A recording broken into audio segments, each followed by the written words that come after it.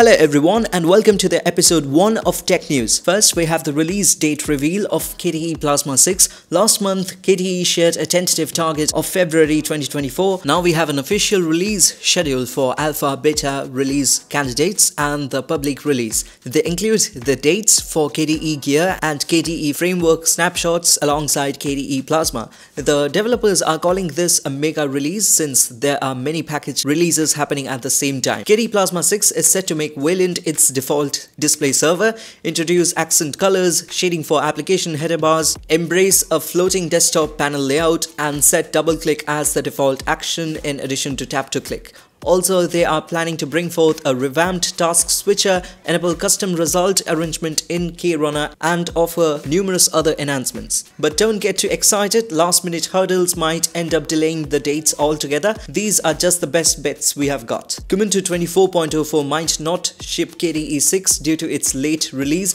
which does not allow much time for testing by the Kubuntu developers, while the relevant packages or technologies also need to filter into Debian first. So they might stick to KDE 5.27 with X11 for now. Read the entire blog post from the link provided in the description. Same applies for the upcoming topics. Ubuntu 23.10 was a great release with the all-new Flutter apps and more, but now we have the release dates set for Ubuntu 24.04. Another significant milestone is the feature freeze, which marks the moment when no significant new features can be introduced unless a request for approval is made. This event is scheduled for February 29, 2024.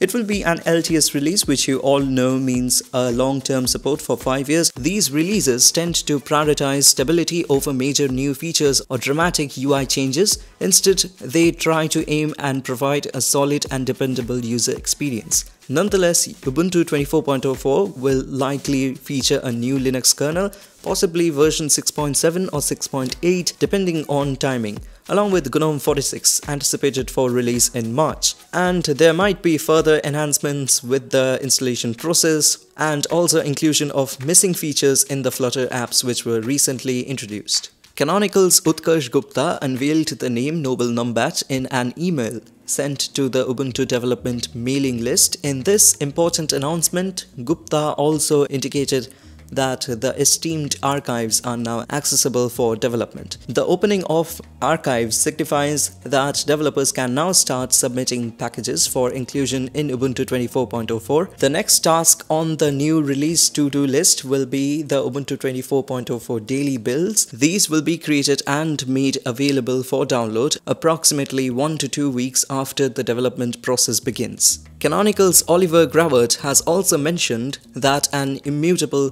snap-based Ubuntu 24.04 image will be made available for download in April. The Ubuntu Summit in Riga, Latvia will be visited by Microsoft. Just how humorously OMG Ubuntu says, Microsoft won't be there as a passive spectator, wandering the corridors between talks looking sheepish. Employees will be holding talks and workshops to showcase the Windows subsystem for Linux, WSL, .NET 8 applications on Ubuntu, and Azure integration with Ubuntu's snapshot service. Microsoft is recently supporting Linux a lot and is developing a further healthy relationship with Canonical.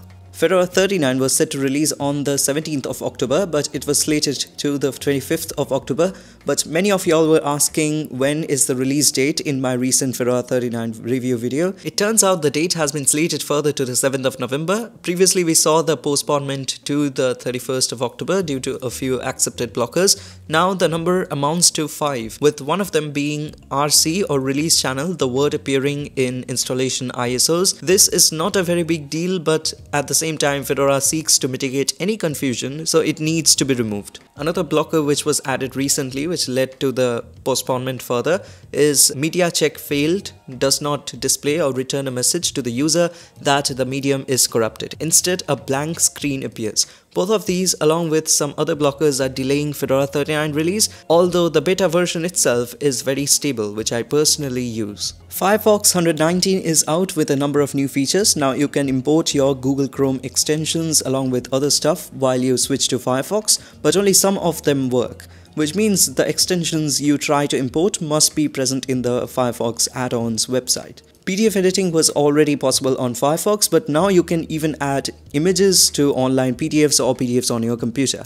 So you can get rid of some other paid softwares completely. Also, besides displaying recently closed tabs, the Firefox View feature now provides an overview of the tabs open in each window, a scrollable list of the recent browsing history organized by date or site, and all active tabs that are currently open on devices synchronized with a Firefox account, which will soon be renamed to Mozilla account. Furthermore, the history of recently closed tabs is retained across sessions, even if automatic session restore is not enabled. Additionally, media sniffing for media of the application/octet stream is now deactivated by default, which means instead of the browser attempting to initiate playback, the relevant items are downloaded.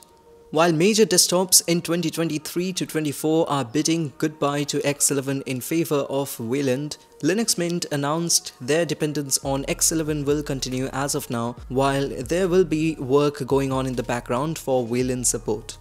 Xorg has served as the foundational technology for numerous Linux distributions for almost 3 decades. However, as with all technology, there comes a time when it becomes outdated and is succeeded by a newer and superior alternative, as in this case with the transition from Xorg to Wayland. Cinnamon 6.0, scheduled for Mint 21.3 this year, will introduce experimental Wayland support. In terms of timing, the Cinnamon team does not believe that Wayland support needs to be completely mature. That is a preferable Cinnamon option for the majority until 2026, which is Mint 23.x. This provides the team with a 2-year window to identify and resolve all existing issues. openSUSE has started a logo competition since they are planning to change the main logo as well as 4 openSUSE distributions logo, that is Tumbleweed, Leap, Slow Roll and Kalpa. The color green is reserved as the primary logo color for the project, but color suggestions for distribution logos are welcome.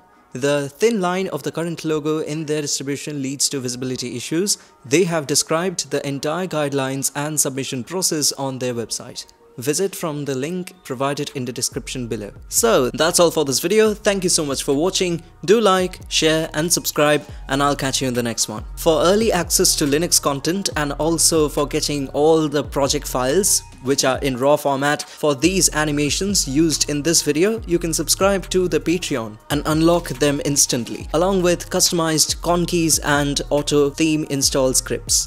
Make sure to check it out from the description below. It is the Patreon members and you guys who make all these possible.